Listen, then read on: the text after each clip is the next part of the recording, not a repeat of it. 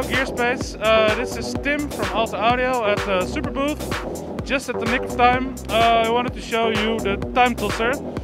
It's been a Kickstarter in last July 2020, I should add.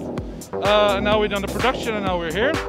So it's basically a playable delay buffer. So you tap along with the tempo. The device synchronizes to the music, so it also tracks the tempo and stays locked to the beat. It actually also sends MIDI clock out, so you can synchronize external gear. So you can repeat notes by following the same note back in time in the buffer, or I have to get the right sequence. Faster or 16 notes.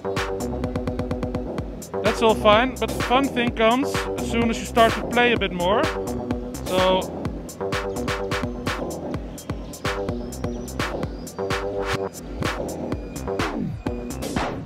So yeah, we have the reverse, we have mute, we have record stop.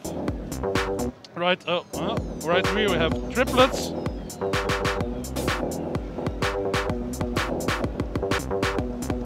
Stuff like that. You can clock it also with external MIDI clock, gate pulses from your modular gear, and it's also a VST plugin. So you can have up to 8 plugin instances in Ableton or whatever DAW you like. Select which instance you want to control and record the MIDI it puts out and play back.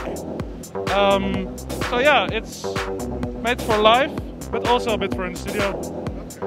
And I think that's about it. Price is €379 in our web shop. Yes. You're welcome. Bye bye.